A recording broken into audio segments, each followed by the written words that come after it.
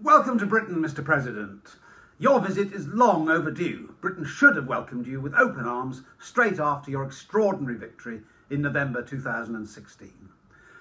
A few thousand lefty losers are tearing their hair out and throwing their toys out of prams. Well, who cares? Their screams and shouts are a tribute to your magnificent work in smashing up the global establishment consensus. The elites sneer at you for being populist. Well, what's wrong with appealing to the people? That's democracy.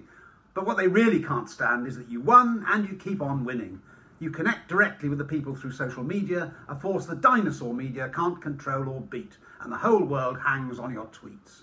Every time you make a lefty liberal snowflake froth with impotent rage, I just love it. Britain should be grateful for such a strong ally as President of the United States. You believe in a strong, sovereign nation state. Slamming the EU as a protectionist trade racket shows you understand why Britain voted leave. And if only our Prime Minister had half your backbone, we'd already be out of the EU. But sadly, number 10 is occupied by a spineless automaton with no faith in our ability to succeed as a free country through our ingenuity and our strength. The way you dealt with NATO leaders in Brussels this week was impressive indeed. Throughout my lifetime, the US has done the heavy lifting in Europe's defence. Europeans should pay their way and contribute their fair share of the burden, just as Britain does. European leaders are used to US presidents who give a lot and ask little in return. You told them some home truths, and the shock therapy will work on them just as it did on Kim Jong-un. And I look forward to many more shots across their bows in the days ahead.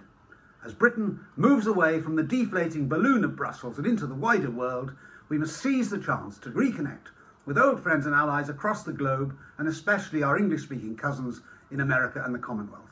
The ties of history, language and culture binding our great nations must be made even stronger. The time is now to break free from the EU's tentacles and make Britain great again.